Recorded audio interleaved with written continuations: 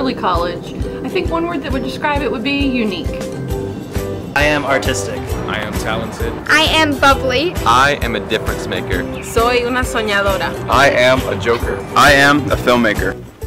Hi, my name is Nancy Almeida, and today we are going to be talking about qualitative education, the driving force of the future. My project was based on what you can do as individuals to make yourself more competitive and more reliable in the workplace of the future. The main point of my project is focusing on what you need to do in the now to do what you want to do in the future.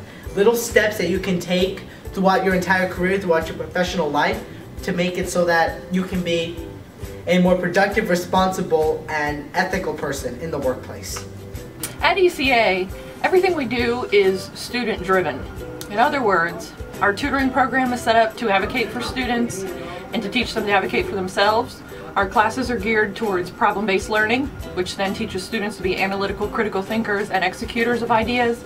And our family atmosphere encourages students to become a member instead of just an attending person every day at our school. We value our students, we value their opinions, and we make sure that they are fully enmeshed and immersed in our culture. Here at Early College, we're not only taking honors high school courses, but we're also taking college level courses with college students. So it's really immersing us in that atmosphere of what college is going to be like, and our high school is just preparing us for that environment. The biggest thing that Early College really pushed with us to help prepare us for college was self-advocacy. They really made sure that we knew that if we didn't advocate for ourselves, nobody was going to.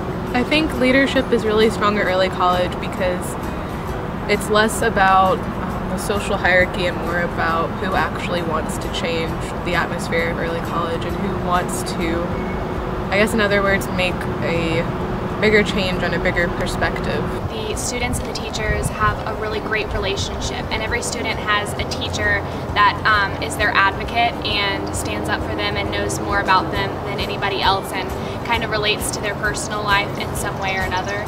And that personal bond and relationship really helps the students feel more at home and feel like ECA is a second family to them. And together we are ECA. And together we are ECA. And together we are ECA. And together we are ECA. And together we are ECA. And together we are ECA. And together we are ECA. We are ECA. We are ECA. And together we are And together we are ECA. And together we are ECA.